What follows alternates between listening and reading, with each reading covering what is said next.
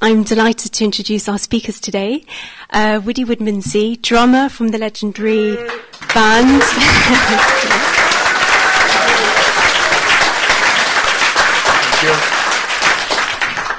We have to hold this. So, drummer from the legendary band The Spiders from Mars, who after working with David Bowie has collaborated with a number of musicians and artists, and worked on his own projects, such as his album U-Boat in 1977. Tom Wilcox, who's a director at the ICA and a partner of Counterculture. He was previously managing director at Whitechapel Gallery, and Tom is also a musician. He played in the band Maniac Squad. So thank you both for being here. Thank you. Thank you.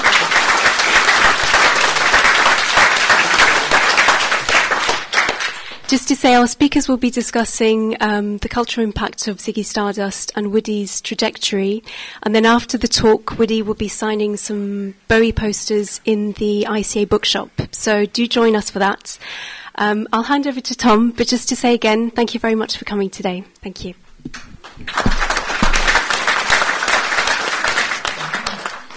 Thanks very much, Debbie. Woody, I wonder if we could start with talking about your early career and leading up to the period where you met Bowie and how you came to meet him. I was... how far back do you want me to go? I was kind of 15 at school, looking at, what job prospects, and I had a list about that long. And there was a policeman, there was a bank clerk, an accountant, a plumber, electrician, and it was quite a long list. And I kind of went down it one day and went, none of them. And so I was a bit stumped. And I was playing football. And I was born in an agricultural town in Yorkshire. And we used to play football in this yard with combine harvesters and tractors and that. We made a space in the middle of all this. And one day I kicked this football and it shot over a combine harvester and went behind it, and it was about this high in nettles, and they said, well, you kicked it, you fetch it. So I kind of went through the nettles and was like, whoa. Right? And then behind these nettles was an air raid shelter from the war, and it had a door on it, which I thought was unusual. And I bent down to pick the ball up and I heard music. I was like, whoa, what's that? There's nobody around here. And I shouted, what's this? And they said, oh, it's my brother who's in a rhythm and blues band. He practiced in this air raid shelter. And I said, can I go in and have a listen? And then, no, you don't get in there unless you've got breasts and you've got a skirt on. And I was like, okay, so that started me on a train of thought. And anyway, 2 weeks of pestering, and they said, you can go in and watch one number. I was like, whoa, cool. So after school I went in, and it was black in there, just one red bulb hung, and fishing nets hung on the walls. And they had a little stage about this high, and there was a 5-piece rhythm and blues band squashed together.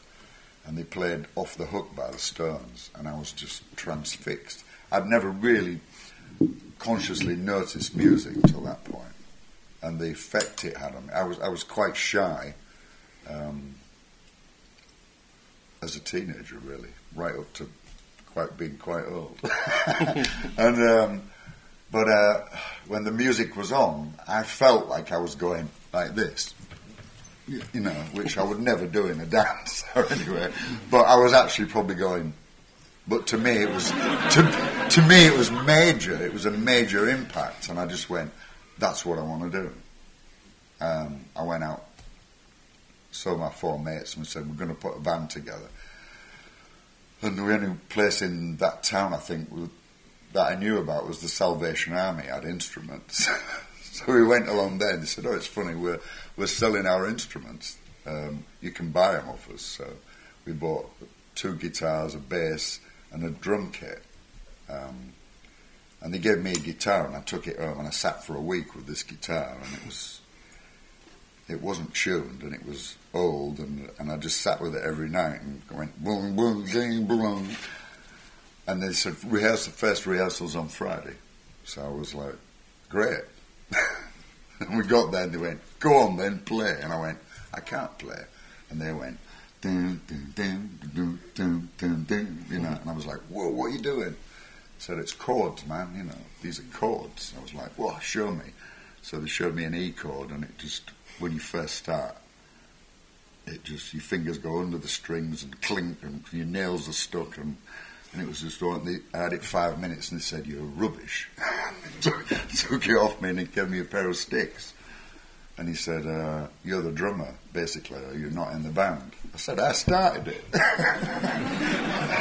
So I went, but it didn't bother me if they'd have said, here's a mouth organ, here's a washboard. It wouldn't really have bothered me.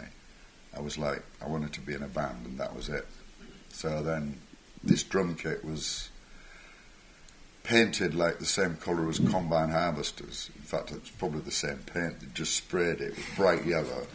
It would have real calf skins on that had been sewn up, and the cymbal was round but bent and rivets, and it was just sounded horrible. But I used to sit just playing this thing, and there was I had a little room in this same place where the air raid shelter was, and it had a window but no glass in it, so I'd be playing and my mates would be throwing bricks through the window and they'd be bouncing off the drums as I was practicing, hitting the cymbals, and I was like, no, I'm going to get...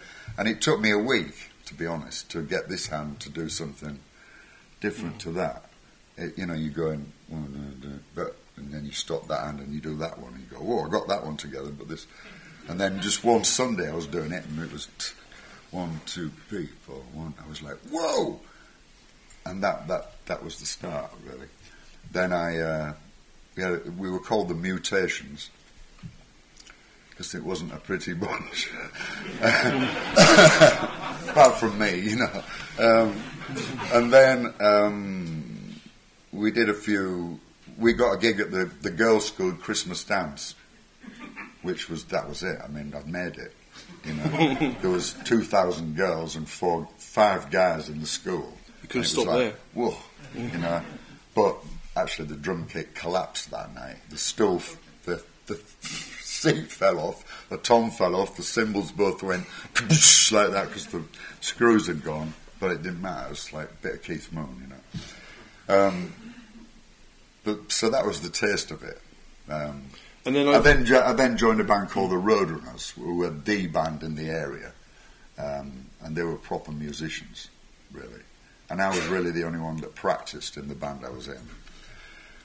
So I got that job, and then we did a festival, an open air festival, and the Rats were on it with Mick Ronson, was the guitarist in the Rats, and I watched him in the Rats. The Rats were like the rock band in the area, Yorkshire, basically. And apparently he'd watched me. We'd never met. And then the band that I was with kind of broke up, and I was working in a factory, doing overtime one day, and the whole band just stormed in the factory.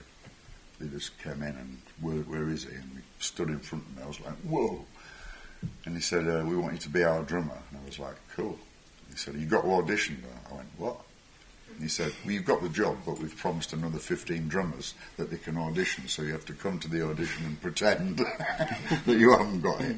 So I did that, and I replaced this drummer in the Rats called Johnny Cambridge, right? So Johnny, in those days, you couldn't really make it, the consideration was anyway, unless you moved from the north down to London. You had to be in London to make it.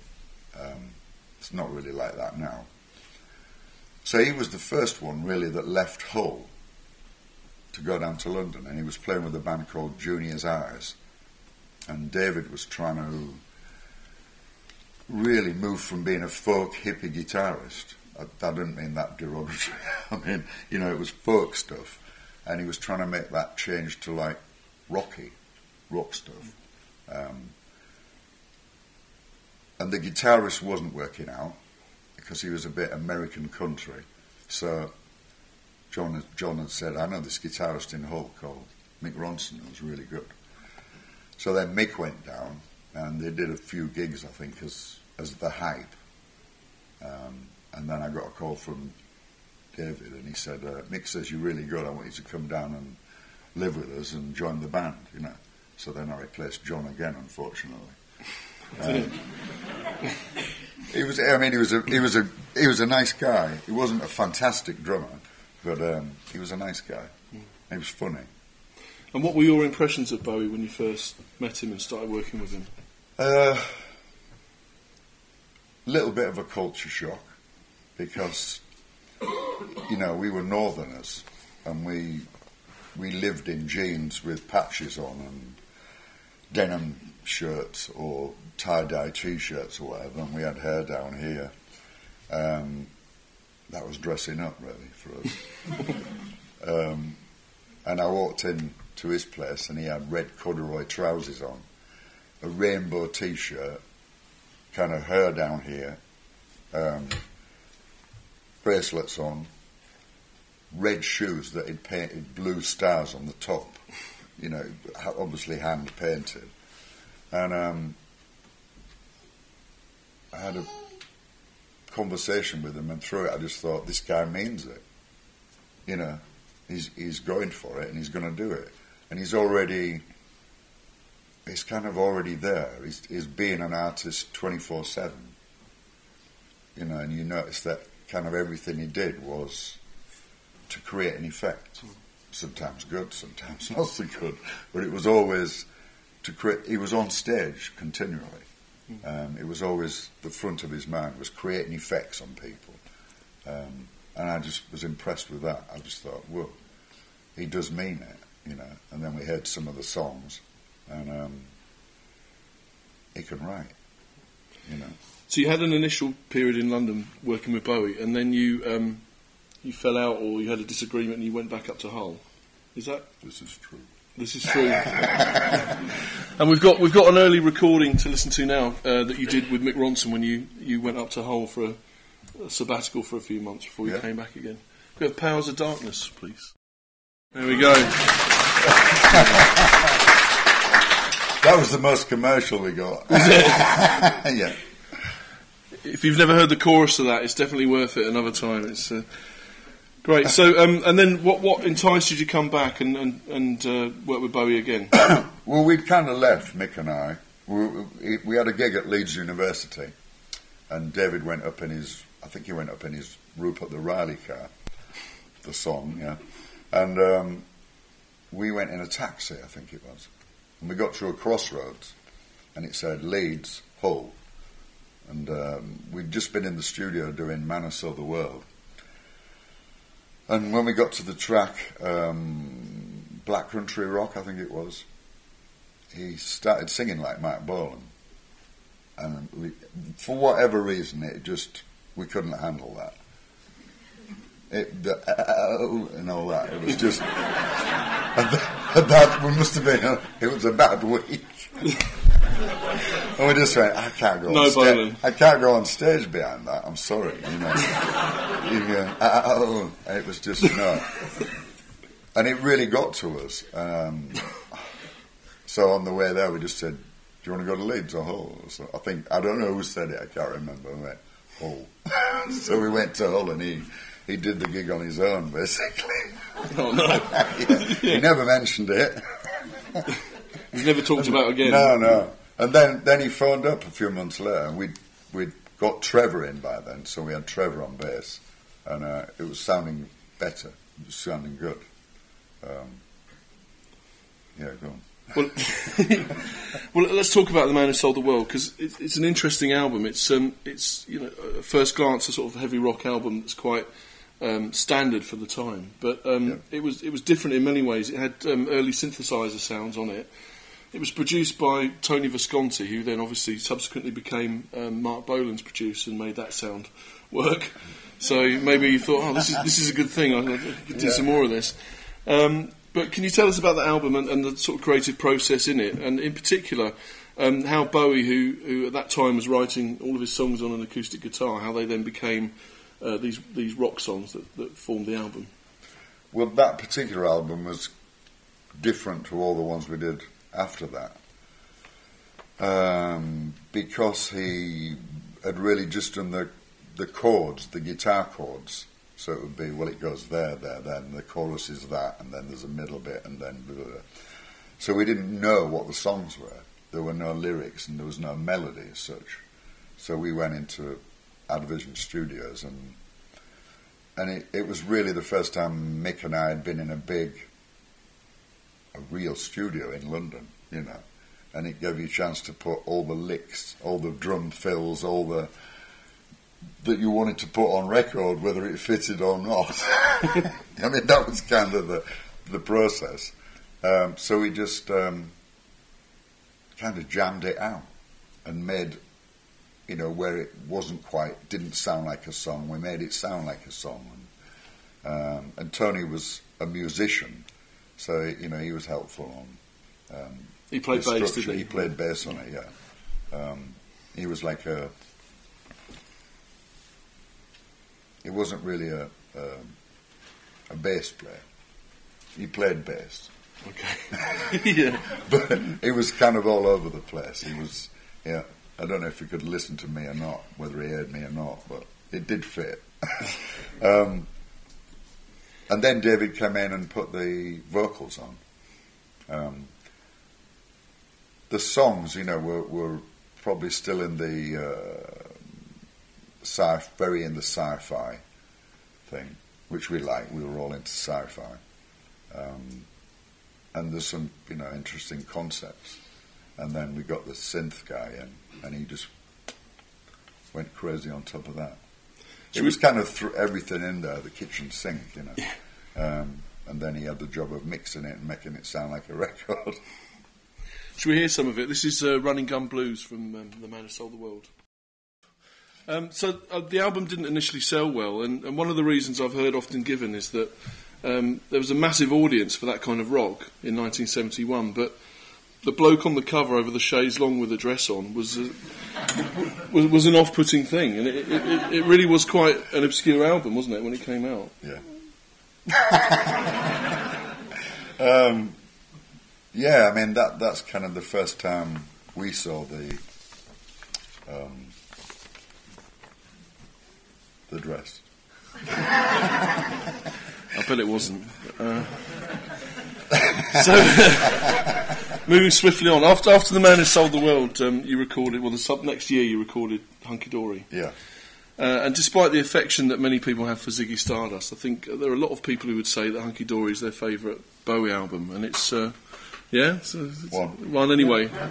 Two, okay. There's okay. Definite significant minority. Could you tell us about, you know, what changed from The Man Who Sold the World? What were the big differences, and why was the sound so different? Because the dress, basically. The dress, was it?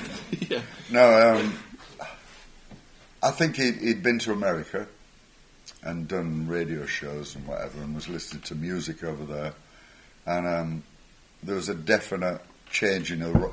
It was like he was saying, "I'll show you I can write. I can write songs that can cut through, that can get there." Without compromising, because we never really did boy meets girl type songs or love affair. Yeah, there were love affairs, but they were always a bit twisted. It was never quite normal, and I think he was just out to show, really, I can write. You know what I mean? There would be a piano in one room, and then in the lounge you would sit and play guitar, and he would shout, "Woody, I've just finished one, come in and have a listen." And I'd go in and he'd play one and go, "Well, yeah, that's cool," like the chorus or whatever. And then he'd be in there doing on the piano, you'd hear Life on Mars or something, you know. You think, well, that's a bit plonky, because he wasn't like Rick Wakeman, you know. But you could hear the songs. You go, whoa, that's good. So that at that period, it seemed like every song was good. It was just like, whoa, you know, another one. He was like on a roll. You know, he'd kind of seen what he was going to do, writing-wise, and was going for it. the role of Mick Ronson, who sadly died in 1993, beyond that of just being a guitarist, becomes more evident on Hunky Dory, doesn't it? Because he was starting to arrange the strings, play the piano, play some of the other instruments as well. Can you tell us a bit more about that? Well. We were listening to a lot of different stuff. We were listening to Neil Young, Crazy Horse, a bit of Wall and Bridges, Lennon, Velvet Underground, lots of different stuff. I remember listening one day to a Crazy Horse one, Neil Young one, and I really liked the groove on it. It was very simple, and it was like, whoa, you really get into this. Because I'd been one of these kind of drummers, really.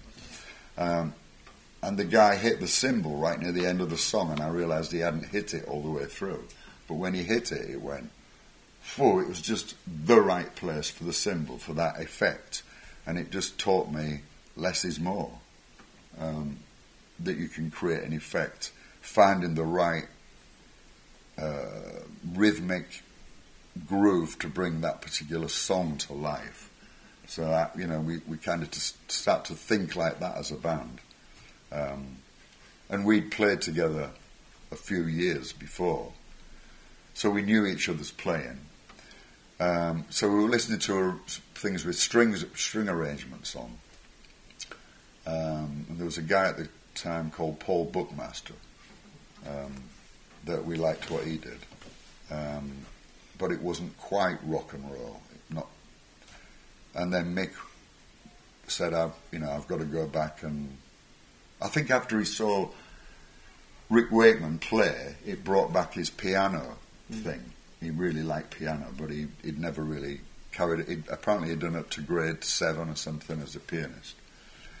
And it turned out that the woman that had taught him was Trevor's grandmother in Hull, and we didn't know that. So he went back to her, and she finished off his piano thing, and then showed him how to write arrangements, and so which I thought was pretty cool, that a rock and roll guitarist would bother to go back, and restudy to be able to do it. Then because he was a rock guitarist, when he did arrangements, it wasn't like somebody brought up in a classical thing, then trying to squash an arrangement onto a rock and roll band. He thought like a rock and roll player, so that I always thought the strings and all that were like just perfect.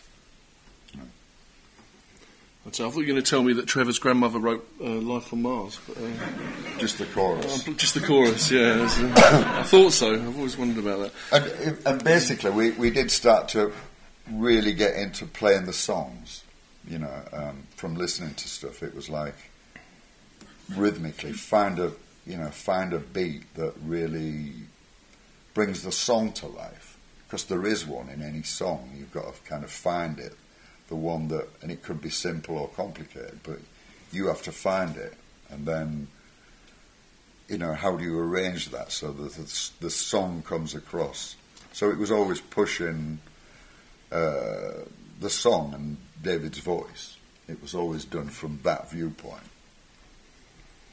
I mean, the album's best known really for Changes, Life on Mars, Kooks, that kind of soft, almost hippie-esque Americana song. Yeah, but I mean, there's another song on the album that I think is quite significant, and it almost sounds like a song that really precedes English punk, and that's Queen Bitch. I can see we've got the man who actually invented English punk, Glenn Matlock, in the audience today. So I don't want to go too advance that theory too much. But just walked out. Yeah. But when you listen to this album from 1971. 72. It sounds very much out of its time. So can we hear Queen Bitch, please?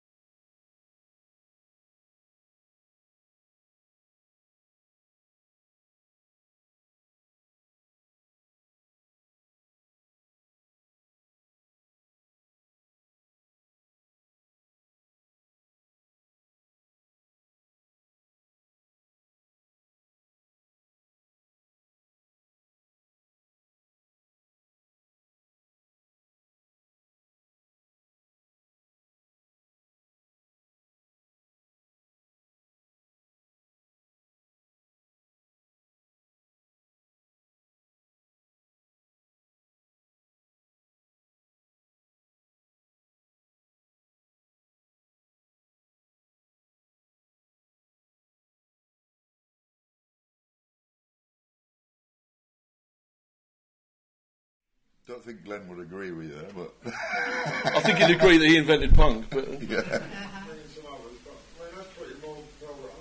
yeah, it's very Lou Reed. It is. Yeah. I mean that we were listening to Velvet Underground at that time, and the only thing we had against it was they couldn't play. You know what I mean? So it was like, okay, we get the essence of it, the feel, and just the dynamic of it, the degradation that was coming across through the music. So we wanted that, but how can we do that English? Yeah. Yeah. The things you go through. Yeah. But it had to be, well played, whereas we didn't think they played well. I didn't think Lou sang well, personally. No, I didn't say that. Erase that bit. Yeah. This is going on YouTube, by the way. Sorry, Lou. Anyway. Good stuff. What was the question? I can't remember.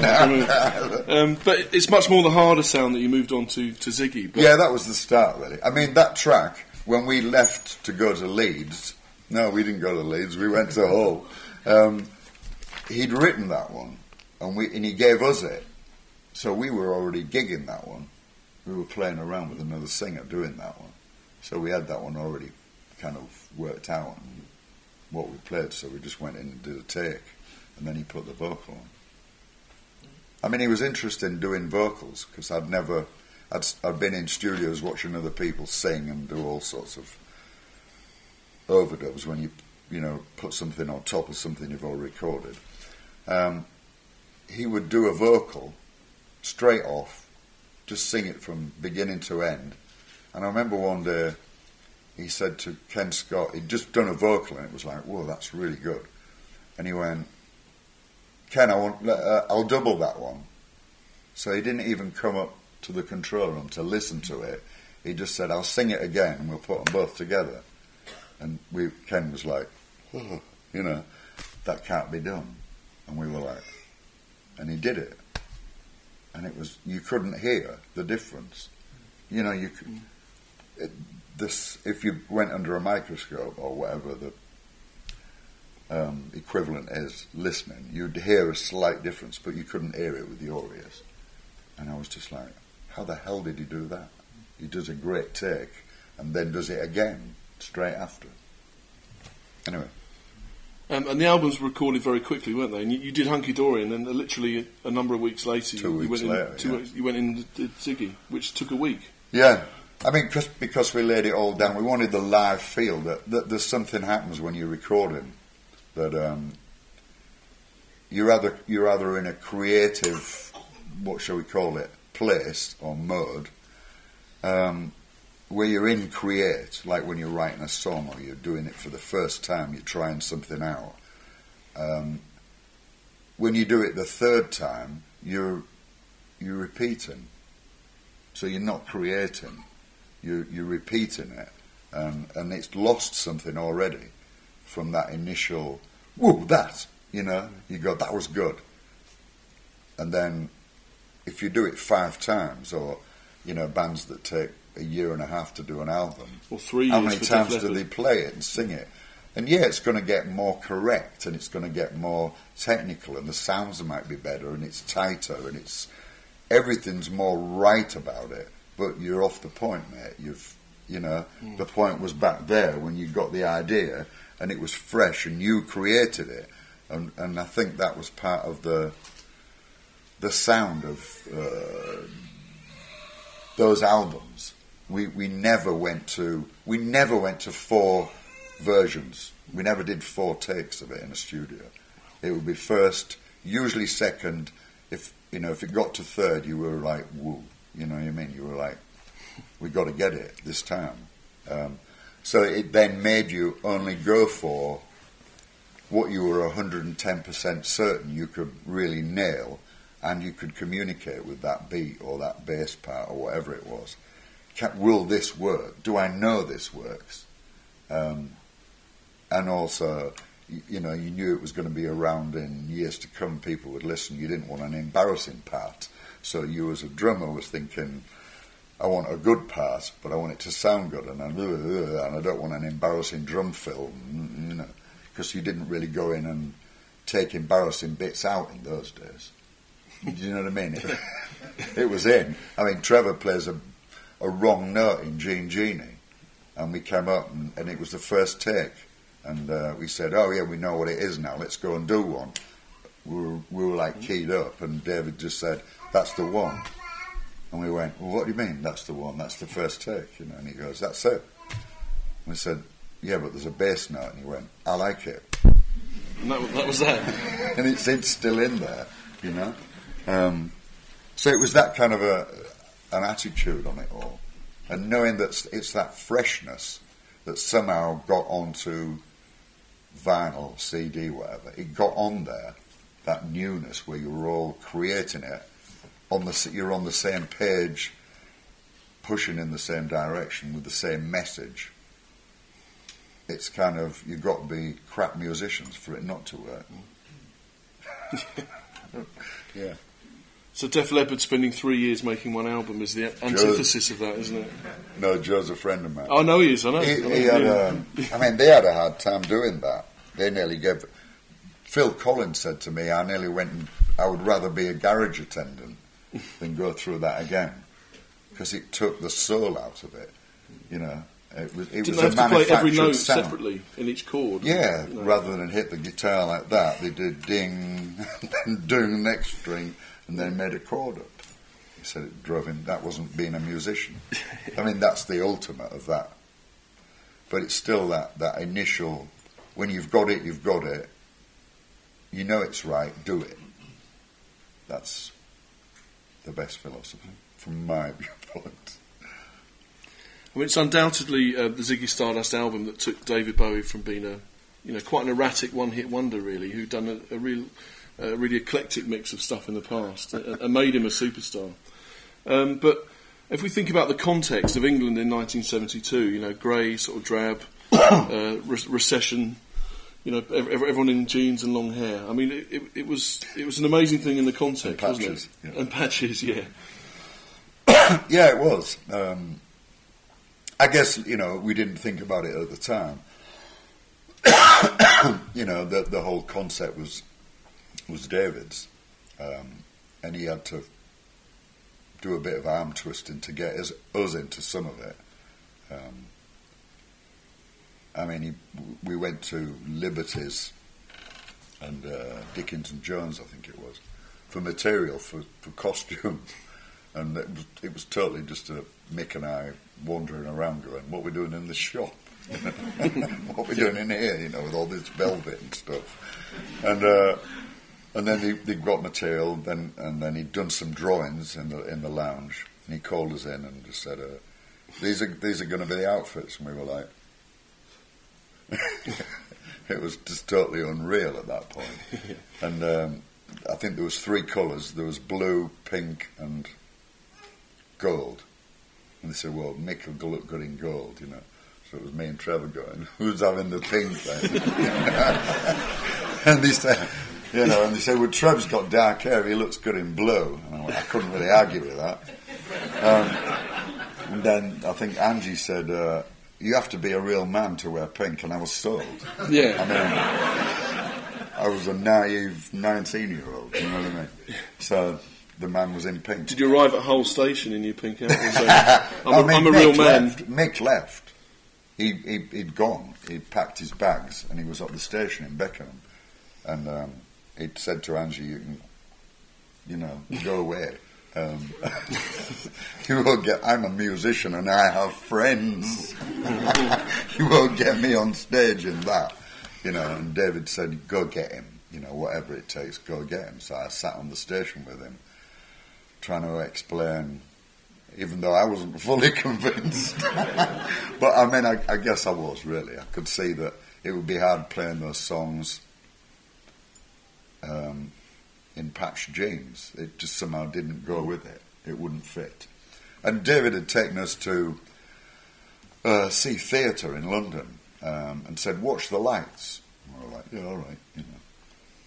And then we kind of noticed the lighting, and it was like, you know, when there was a dramatic scene on it would be that colours and this, and a love scene, it would do that, and you went, whoa, it really affects, the effect is bigger than if it's just white light. And in those days, rock bands didn't take big lighting rigs out. Or if they did, it was like red, you know, green, yellow, all of them at once. That's that's the climax. And we said, no, if you use it creatively, it can add to what the song's about and what's being sung and the atmosphere.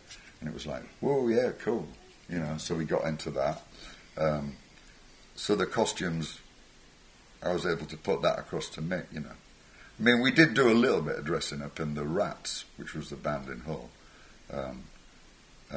But it was on a different kind of level. You know, Mick would have Apache boots made, and I used to wear whatever that thing that the Apaches used to wear with zig patterns on and wristbands and that. That was dressing up, but that was far out, you know. So I had to explain, well, it's the same as that, Mick. You know, it's just doing that on it. It's a bit different. But it kind of took a bit of guts, you know, I think on everybody's part to go, and David's, because it was with him being the front man and his thing. It could have gone horribly wrong, you know, back in that time. It could have been a real joke. Do you know what I mean? It could, well, the way we looked at it, it could go that way.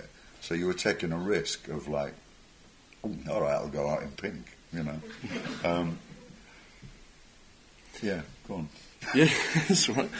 I mean, did you have a sense that you were part of a much bigger thing, you know, an artistic project, a concept, much more than you were just four people making music? Always. No.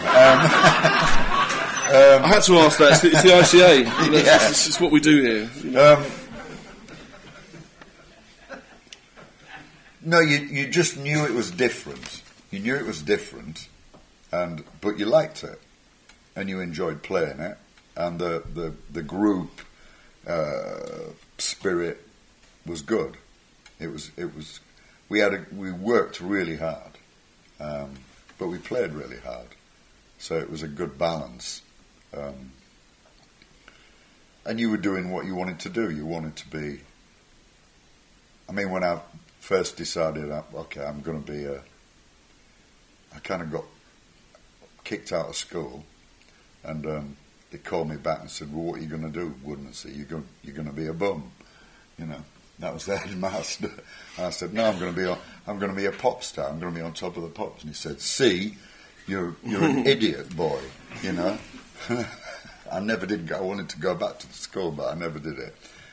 So I always thought, that's where I want to go. And that weekend when Bowie phoned me up, I'd kind of been the musician, and there was no other musicians in my family at all. It was a very northern working class thing, like Billy Elliot, you know, like that kind of thing. I just want a drum, Dad. Yeah, across the wall, you know. Yeah. But so it was not acceptable, really. You know, there was no real support, and where was I going with this? What was the songwriting process similar on Ziggy? Where did that come from? It's on the paper. Is it? Okay. Yeah. For David. Well, and for you, and how you realised the songs from his original songs. How do you mean? Well, in that he would again write on an acoustic guitar, and then you would make them rock songs, or was he much more involved in the whole process of it? No, he would just play it on acoustic guitar. So then sometimes you had to think, whoa, how are we going to make this? Because we were thinking live, we have to make it sound like a set. So it has to fit, and it has to be something you can put across as a rock band. So that was always in your mind at the same time as playing for the song. So it was quite always an intricate thing. But then it became natural to do that. You just kind of knew what to play. And I think when you've got good songs, it's not that hard to find how to do it, you know. We've got an example of that, actually. If we could hear the original acoustic version of Ziggy Stardust. And if we could hear that one wasn't far off. That was pretty... sometimes he would get one that wasn't rocky, because he was working with Mick a lot, chord-wise and all that. So some of them were easier to just put a beat to it, really. You know. There's still quite a difference, isn't there? Should we hear the album version? Yeah. It's all right, isn't it? Not bad. Just a folk band, yeah? Yeah. You said about Mick Ronson helping Bowie with chords and so on. Do you think history's underplayed his role in making those albums? The silence. Yeah, I do, actually. His sister Maggie's at the back, by the way. Hey, Maggie. Yeah, I mean, he was able to... he had kind of a no-nonsense approach on chords and things like that, didn't Mick? He would go, yeah, most guitarists play it like that, but I just use one finger and it sounds louder, or it sounds heavier, I just do that, you know. And he developed his own sound, really. And having been with him through a lot of those changes, we'd played Hendrix. We used to play Hendrix stuff, Cream stuff, Jeff Beck stuff. And in those days, I guess you were like a tribute band that tributed everybody. You were a covers band, so you learn how to play like those bands. And you were a good band if you could sound like Cream, if you could sound like Led Zeppelin, and make it believable. So your style, you were all the time learning like an apprenticeship. You were learning and shoving it in your library in your head. You know, you had a library back there of all these sounds, how to play what kind of fills go with that beat, what guitar sound, it was in there. So then when you had a job to do in front of you, you went in the library basically and just had a look round and went, oh yeah, that's good, that'll fit that's that kind of a thing, and it narrowed it down, and then you knew it's gone in the library because it works. Or I like it and it works and it fits that kind of... So when you had to create, you went in there and pulled out all this... It sounds really a bit esoteric. It's not really. I'm just hit drums, you know what I mean? I just make a loud noise with drums. But that's kind of how you do it. And he'd learned Hendrix, how to play like Hendrix. And he sounded like Hendrix. And then he sounded like Jeff Beck. And it was exactly the same. And then I think he'd got a wah-wah pedal from Pete Townsend for $5, and he kind of created his own sound. If he jammed it, it created a different sound. So with his playing, and it always sounded like Mick. And he was a tasteful player, you know. I remember we did Radio City in New York. We had an extra guitarist with us for some reason, and this guy was going to play rhythm, but off stage, rhythm guitar, just chords, and he was one of these million miles an hour guitarists, you know, the smoke coming off the neck. Do you know what I mean? All that, and this guy, shit, and there was a lot of press in there. There's about 4 rows of press, and they were watching this guitarist like this, you know. And Mick kind of walked on, plugged in, and went,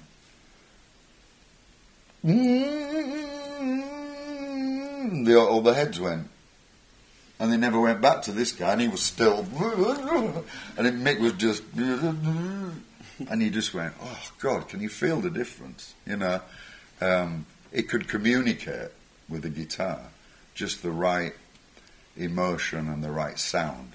It was not how many notes, although he could play that. He could play like that, but he very rarely did. It was always tasteful. So yeah, he was... I don't think he really got the credit for what he did. And the arrangements were incredible. You know, when we did Life on Mars, and it was amazing listening to Rick Wakeman play it after David had written it, because David was plonky plonk, really, but the right chords, but there was no flourishes and that. And then Rick just got on it and went, and we did it in 2 takes, and we all did it live. And then he put the string arrangement on, and it was just amazing. And in fact, I think that was his first arrangement that he ever did, because we had the studio booked for Monday morning, and he hadn't finished writing it on the Friday or Saturday, and he would sit in the toilet and lock the door and keep writing it. And he'd Mick, I want to go to the loo, and he was in there. Now I'm still writing, you know. And then David's mother used to bring us tea in bed on a Sunday morning. This is bizarre. That was our only bit of home comfort, do you know what I mean? And he'd finished the arrangement, and he was nervous about it. And he was nervous because it was BBC string players that were very conservative and didn't like rock and roll anyway, but they were getting paid for it. So it was that kind of an atmosphere you were going to be walking into. And we actually slept in sleeping bags on a landing, and she would bring us this tea up. And he was so nervous about it, and she went, "Mick, would he?" And he shot up and he went, "What time is it?" And it was like 5 to 9 or something like that. And we were out in Beckenham, and he stood up completely naked. She screamed, and the tea went flying. And he goes, "Those musicians, those pure musicians, those pure." It's at the studio, and I went, Mick, it's Sunday." And he went, "Oh." So he was that sort of strung up on it, you know. But then when he went there, he went down to the string players, and they were like, we were dressed like we were dressed, and they were like, we were scum. Do you know what I mean? They shouldn't really be there. And he just walked in front of them and rolled a cigarette. You know, they were on like, we want to get on with it, and he just rolled a ciggy and took his time and rolled it. I went, "You all right?" You know, and just rolled this ciggy. And then he got them to play it, and you could see him going, this is their first take, and they were going, and usually they did one take, and they'd got it right, it was a right part, and the leader of the guys came and said, we'd like to do another one, we think we can do it with more feel. And the engineers in Trident just went, "That's never happened before." You know, they do one take, when they get it right, they're out the door, you know. And they wanted to do it again, so do it again. Fantastic. What was the moment that you realised that Ziggy Stardust was going to be a success and you were famous? Tomorrow. No. Was it that Top of the Pops? Yeah, probably. You know, we'd heard changes on the radio, so that when a track's on the radio, you're woo, you know, that's nice. And then probably doing Top of the Pops. We used to go shopping in Beckenham for our food shopping and that. And after doing Top of the Pops, we went out shopping, and he'd go in a shop and they'd go, "Oh, we saw you on the telly." And he'd go, "How much?" And they go, "Oh, nothing." And he'd go, "No, how much? We've got this, that." "Oh, nothing." And every shop we went in, nobody charged us. It was like, "Hey, this is cool. Let's try a clothes shop." It didn't work in there. But and then you couldn't go shopping. You'd go down Oxford Street, and I would spend an hour and a half signing autographs. So you didn't get your shopping done, you know. On the Ziggy Stardust album, there's a drum intro to the beginning of the album. And Graham, I don't know if Graham's here, he emailed me and asked me to ask you how that drum beat came about. Like that. No, probably it was just hearing that track, and it was a depressing subject, really. It was the end of the world, and I'd worked with Mick on it, and it was like, find one that just like sets the mood, really. Sets the mood up for the track to come in. So I remember thinking, you can't kind of do loads of fills, because if it's the end of the world, you're not going to be that excited. Do you know what I mean? You're not going to do much. And I remember when I was playing it, I was going, shall I go for that cymbal? I can't be bothered. Because you kind of got right into the... I mean, a lot of it was... His songs are very communicative. They really set a mood. And if you're willing to go in there and get in it, it's a pleasure to get depressed by the song. You know, because you know it's not it's not real, but you can go in there, and we did that as a band, really. Should we get like a Ziggy Stardust? He kind of became Ziggy Stardust, but behind him were three Yorkshire guys that. This might sound a bit freaky, but we thought we were from Mars. Do you know what I mean? You went out there as not an earthly band, especially not Yorkshire. You backed that up. You had to become that to pull it off, to make it real, to make it convincing. Because really, as any kind of a job, really, but it's like how it's not BS, but it's like how well can you convince other people that that's what you are, is the game. Yeah. I know that's a bit deep, but no, that's good. You know, so to pull off those tracks dressed like that with the lights and the whole choreography that we got into and everything, you had to be believable. So you were to have that authenticity. Yeah, you had to act it. You had to be it. And that, you know, when we first went out gigging, they used to throw beer bottles while we played, and other objects and that, and I would be ducking things bouncing off the cymbals, and it was dangerous because they'd not seen anything like that. Mind you, it was in pubs, but still they couldn't handle it. And then we realised that we were going out there going, I hope they like it. I hope it goes down well. And then we went, that's not the right attitude. It's like, you will like it. You know, it's a different attitude. You're not hoping, you don't need a license. You don't need okay for them to be a musician and play and entertain. You do it. And we kind of put that in. It's like, we knew it was good. Getting big-headed now, yeah. That's good. Yeah. I think Mars is easier to get to than Hull anyway, isn't it? Yes. Says Mars, Leeds. Yes. I think it's twinned. But should we get depressed together and listen to Beginning of 5 Years? Depressed, yeah. Thoroughly. So the next album you did was Aladdin Sane, which you could describe as Ziggy Stardust in America with pianos. You could. Yeah. But it was quite different, wasn't it? Because the four of you were joined by quite a number of other musicians, not least Mike Garson, the pianist. Yeah, I didn't really notice the others.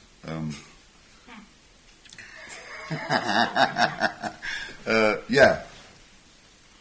Did that change things? Change the dynamic between you, or not really? Because it was just the Spiders were that band that was on there, and Mike was really an American jazz guy. That we appreciated his playing, brilliant playing, but it was always kind of the four, so that core thing was there. It was only really during those last tours. I mean, we worked, I think we had 3 weeks off in a year.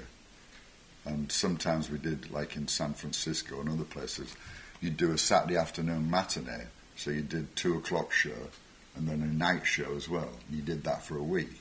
And then you did that somewhere else. So we were like always playing or doing a TV thing or whatever.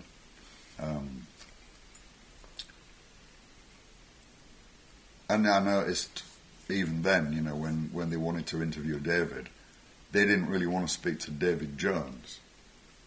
Do you know what I mean? What they actually wanted was, I want to interview Ziggy Stardust.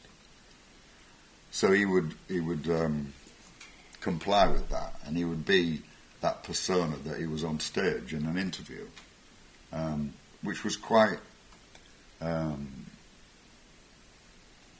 intimidating, quite powerful, the way he'd kind of created it. There was 4 trapdoors in the stage, and I said, oh, it would be wicked if we come up from the trapdoors. So we had the Clockwork Orange music playing, and then we put a different colour on above each trapdoor, and it came up really slowly, and we just came up like that with the clockwork, and the place went absolutely bonkers. But we just had a fight about something, probably whether I would wear a jacket or something, or that he wanted me to wear, and I said no. But then when he got on stage, it was always gone. You know, you always just played, because that's what you were there for. You know. So your relationship did cool over a period of time with him? Towards the end. Towards the end. Yeah. I mean, what was the real cause of that? I mean, maybe this schizophrenia around Ziggy. No. The jacket. Was but it culminated, didn't it, with you effectively being sacked on stage at Hammersmith Odeon in 1973. That sounds really good. I've never heard it said like that before. Haven't you? Yeah, no. Which is the film that is being shown later here at the ICA. I can watch my own sacking, that's good.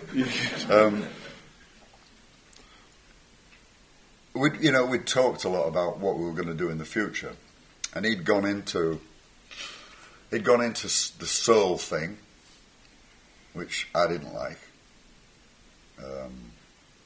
Didn't see myself doing it particularly. I liked things based in rock. Some commercial things he was talking about that I didn't like. So it had started to break down a little bit, and then it was like, and I want you to not kind of be featured as a band, and and it just didn't seem as appealing. So we'd already had, the seeds of that were already sown, and there were financial things that were not quite right with his management, and I didn't really hit it off with his manager at the time. And I do have a mouth sometimes, occasionally, which didn't put me in good stead. I said what we all wanted to say, basically. Yeah. How do you feel about it now? And have you had any contact with him?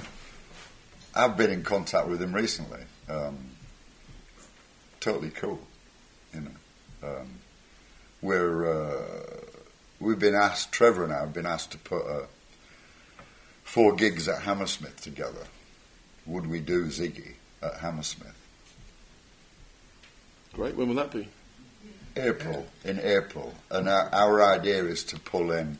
There was a lot of, over the years, I've met lots of singers and bands that got together, and through that album, either seeing it live or listening to the album, like Chad Smith from the Chili Peppers said, I learnt drums playing Ziggy.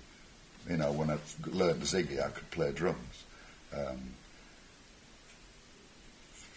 What's his name from the Eurythmics, Dave Stewart, said, I thought, well, if 3 guys from Yorkshire can make it, I can. Especially doing that, And you said, we're from Mars. Yeah. Yeah, exactly. Just a lot that started music because of that period. So we thought, why don't we get those people that are around now, that are at the top doing their careers, and get them to sing it or play it. So we've got a few lined up already that are names that want to do it. Great, we have an exclusive. Spiders from Mars, next April, is it? Yeah, next April. Hammersmith Odeon. I'm going to mention the names of a few people you've worked with or met in the past, and I just want off the top of your head. I thought you were going to ask me why I thought it was still being talked about 40 years on. I am. Are you? I'm going to do this first. Is that next? Go on then. Yeah. So you don't know that this is going to happen, but you have to think of one word for these people. Okay, straight off the top of your head. On a Friday, I've got Tourette's syndrome. You have. You know, okay. Good. Let's start gently and lead into it. Okay, Trevor Boulder. Great bass player, nice guy, good friend. One word. Oh, one word. Yeah. Okay, they all that's joined right. up. It's like one. Yeah, no, fair enough. Mick Ronson. Friend. Iggy Pop. Amazing. Andy Warhol. Bizarre. Okay, that's good. That works. Only a couple more. Bear with me. Jeff Beck. Incredible. And David Bowie. Genius. There we go. That's good. I mean, there's as you said, there's a whole generation of musicians who, for whom Ziggy was an inspiration. So that a lot of the punk, new wave, new romantic eras. I mean, it's hard not to look at Johnny Rotten with his ginger hair and not think of him as Ziggy's bastard son. Well, I do anyway. So, well, Glenn's here. He's not did with me. Did you ever think that? Not with me, Glenn. Not with you. Yeah.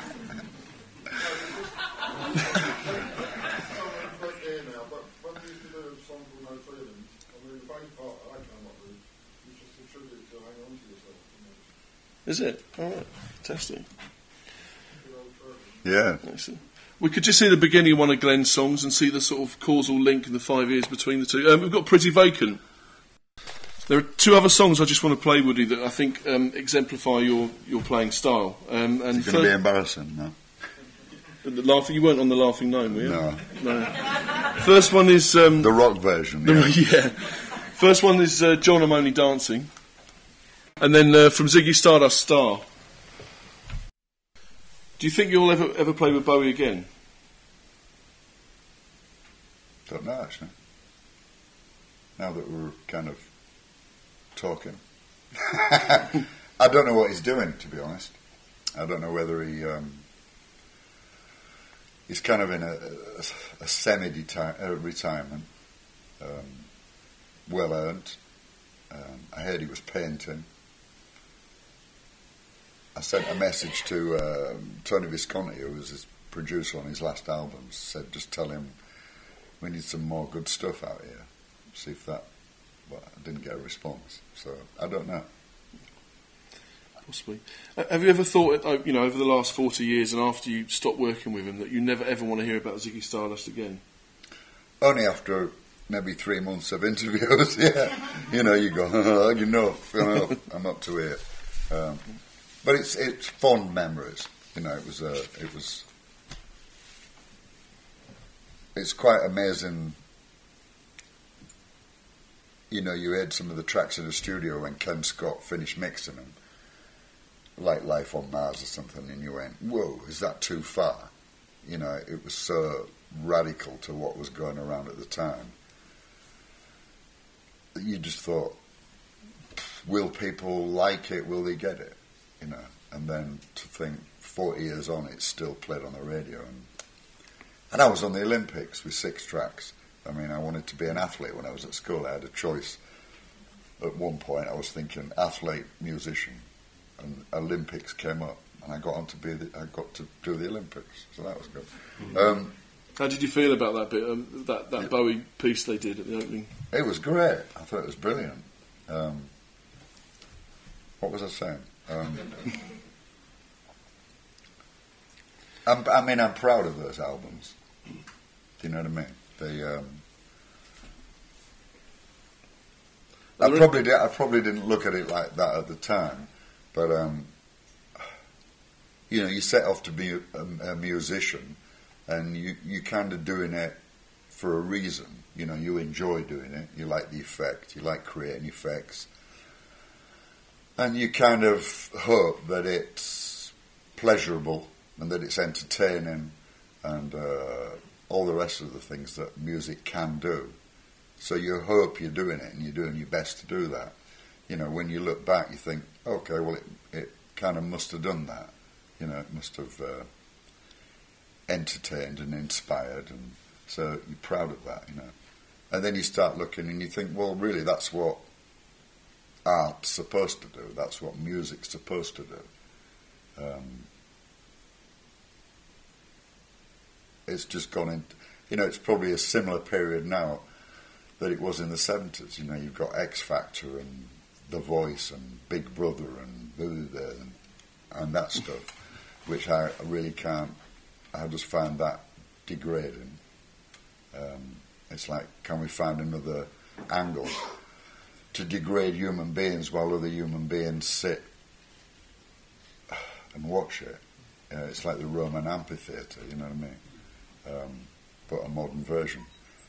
So I think art has a responsibility, and artists have that. It's their job to create stuff that does lift up a country, or athletes do that. Look, it felt different when the Olympics were on. It just, even in my village in Sussex, people talk more. I had more conversations in the garage. It was, do you know what I mean? Mm-hmm. And if you think, if you've got like 50 great bands or whatever touring a country, then, you know, when you've been to a gig, you can be up on that for a week or a month. You know, it lifts you up. You're up. If you have 50 doing that, then it lifts a country, and blah, blah, blah, blah, blah.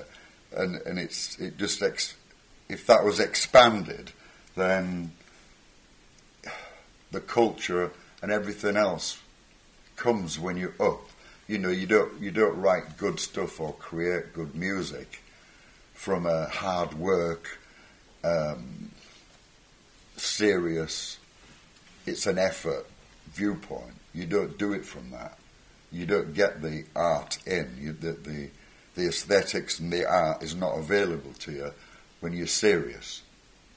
You know, you have to be like, yeah, whatever. Not quite that. You have to do a good job and you apply what you've learned, but you have to have fun. You have to enjoy doing it, and you have to enjoy it and know that you get that when it's fun and you're having a good time and you're doing what you're supposed to be doing, which is back to what art is supposed to do and what music's supposed to do. So I'm glad that it's still around now, because it kind of, when at the end of the day, when you're dead, all you leave behind is what you created as an artist. That's what you've left behind, you know. So to leave it on a depressing note, back to 5 years. Boom, boom. But what are you working on at the moment? How to depress more people. I'm 4 tracks into an album. I used to write 20 odd years ago. I kind of started writing, and then I got so that I would only write when people asked me to write. Or that's what happened. They'd say, "Can you write this?" And then I realised I never wrote because I enjoy writing, which is where I really started. So I went, right, I'm going to write again, and if they never leave the living room, I enjoy it. You know, that would be the right viewpoint. And in a week I was in the studio, I'd met this guy, he said, "Have you got any songs?" And I went, "Well, there's this." And he went, "I want to do that." So then I've been writing for about a year, and I've thrown out about 40, and I've got quite a few that are turning out quite good. So I've got Trevor's playing bass on 4 of the tracks. On Monday we start. So that's the first time we've actually recorded anything new together as a rhythm section. So that's quite exciting. Great. Excellent. Does anyone have any questions? Yes, first of all, I think it's fantastic. Thank you. Especially about the air raid shelter and stuff about the rats. You know, most of us knew about going back to Yorkshire for a while. Really filled it out. I've written down a question because I want to get this right. It seems that Ken Scott was somewhat responsible for the running order of Ziggy. Oh, hi. It seems that Ken Scott was responsible for the running order of Ziggy. So given that haphazard selection of the running order, and perhaps the concept to an extent, once the whole hoopla and momentum of 72 really got going, and Ziggy, as you've said, was made flesh with a real living, breathing alien rocker sat next to you in the car, David Ziggy. How did he present this to you guys the rest of the time? Because to a certain extent, you were sometimes still there living on, the landing in Haddon Hall. And I know that towards the end of 73 he was up in London, Cheney Walk and that sort of thing. But there was a time when he was hugely popular and the Ziggy thing had really got going. But I know, because I was up there, that you were all still living in Haddon Hall on Tuesday afternoons when you hadn't got a gig for a few days. But was he really sat there in the kitchen giving you the same cold David Ziggy that he gave you in the car? And also, could you please describe anything you can in as much detail about the main man office and what it was like? Did you ever go there? Hey, that's at least 2 questions. Okay, go on. so the Ziggy off stage at Haddon Hall, and could you just tell me anything, if you ever went there, about the main man office and Tony DeFries and the people there? We know bits, but just something that perhaps we don't know. Thank you very much. Pleasure. I haven't done anything yet. No, it was only in the tail end of touring where the Ziggy thing really took over. Because we, on the first tours and that, we'd come off stage. We never could have kind of hung around. We usually shot off back to the hotel, and then we'd party or go out to a club. So that was just like it was in the beginning. We slept for the first probably year and a half. Mick and I had sleeping bags on his landing. I mean, the house was like that staircase in Wind in the Willows.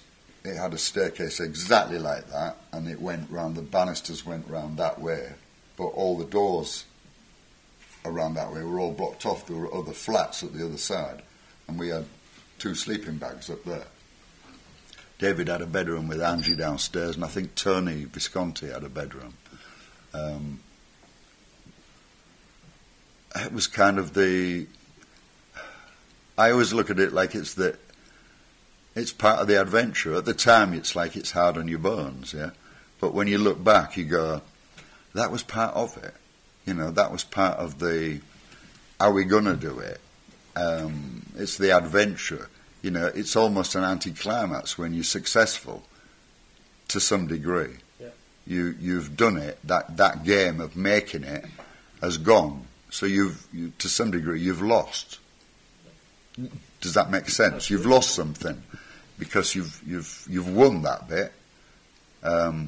So when you look back, it's the adventure of even the crap that you went through at times was part of the adventure. It was part of what got you there. And you look back with fond memories on it.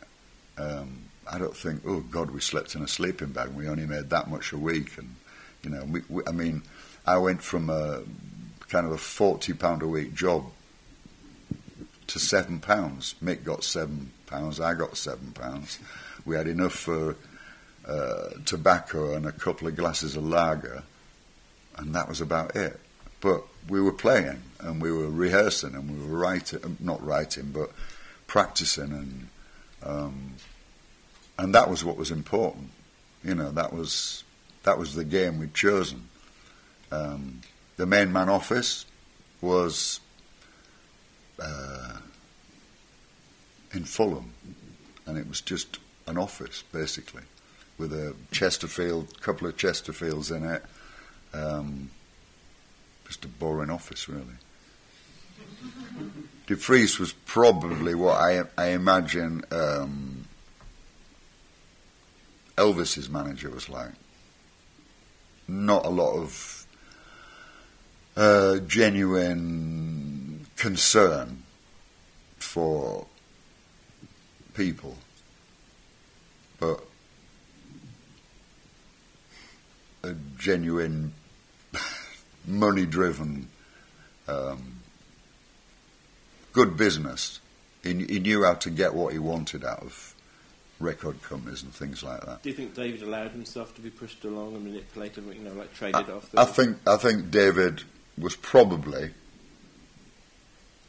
that desperate after all the tracks that he'd released that he was at a point where whatever, you know, and so the deals that he did were not in his best interests, and he didn't really know that until Ziggy made it, and then realised that it wasn't. Fascinating. Thank you very much. Thank you. Thank you. Any other questions? Yep. The little, don't really need that. Oh, You Pretty Things, the little drum turnaround in the middle. Yeah. It's my favourite bit of drum. It makes me smile every time that I hear it. Does that come from the library, or was that an inspired moment? And can you remember when that happened and how it happened? That's an impossible question, really. Do you remember the moment that when you did the and thought, yeah, did Yeah. everyone go, yeah, that's good? Can't answer. It's probably the library, lost in the library somewhere. Got any other questions, please? Oh, thank you.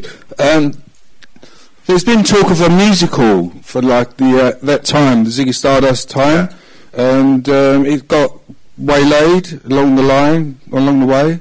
Is there anybody thinking about probably producing a musical of like the Ziggy Stardust at the time? Would you be interested in it, in helping the production? Yeah, I would actually. I actually only heard about it a week and a half ago. So you'd be interested? Who's asking? Yeah. No, I've got a venue anyway, and I'm working on it. Are you if really? you're interested, Yeah, I'll give you my card. Yeah. Okay. So we can talk afterwards about I have that. it on a list at home, actually. Yeah, Glenn? I was just interested in you said you were going off and playing pitch with the band Bowie. Did I get that? Yeah. Did it happen quite a lot? And who sang it? The same guy that sang that first track that you played, a guy called Benny Marshall. It's just kind of funny that Bowie's sort of letting his babies go out, not out of his control. It's just a bit kind of weird somehow. I wouldn't have thought he would have done that. But obviously he did. He gave Peter Noon one. Yeah. And a song. That was I don't think he understood it, but...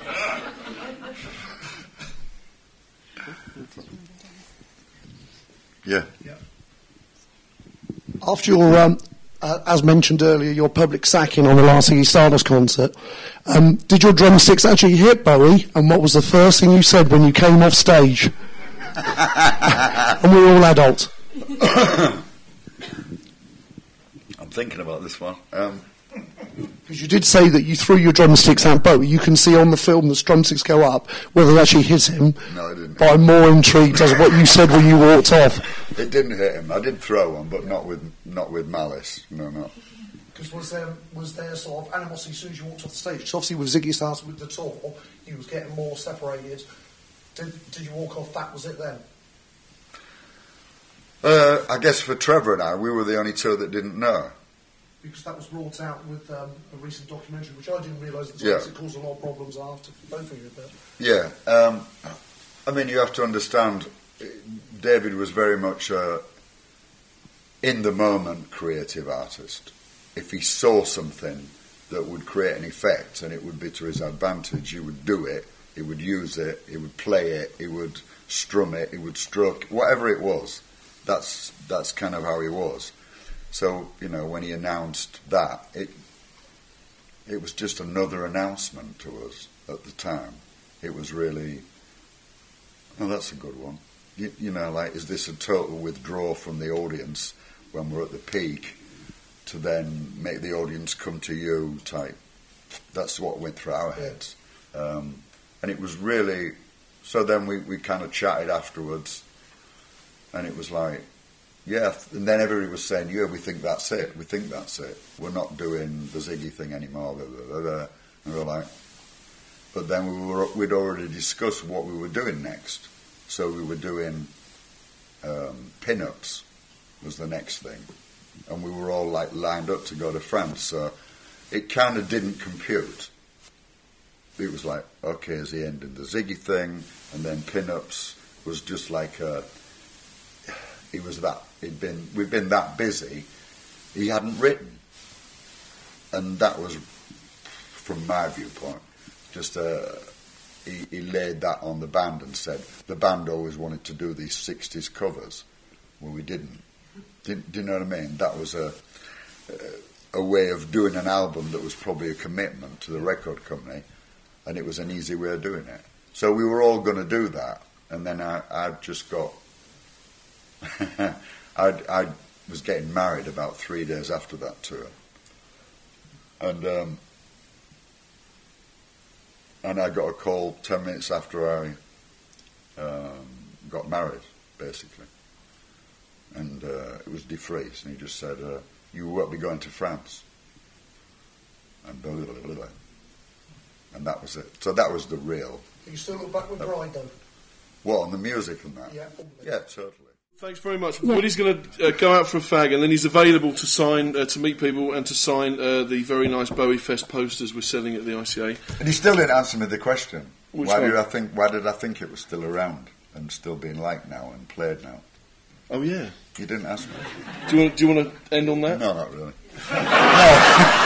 No, I'll tell you why. I think for a lot of reasons, the time, that something like that was like an escape, and it was good music, genius songs, a good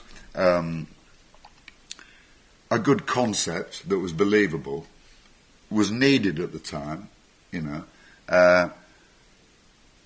good arrangements, and Ken Scott played a big part in it.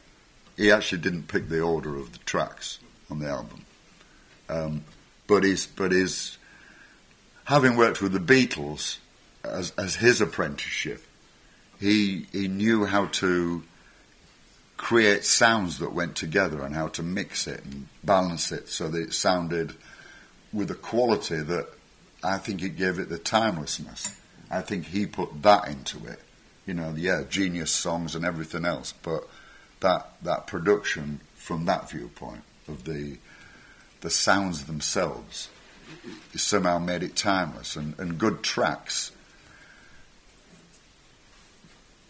that have that about them, they just continue down the years. You hear them on the, whether it's Baker Street or, they just pop up. They're always there. They've got that something special, and part of it is that sound that's created that is of a certain quality, that's timeless.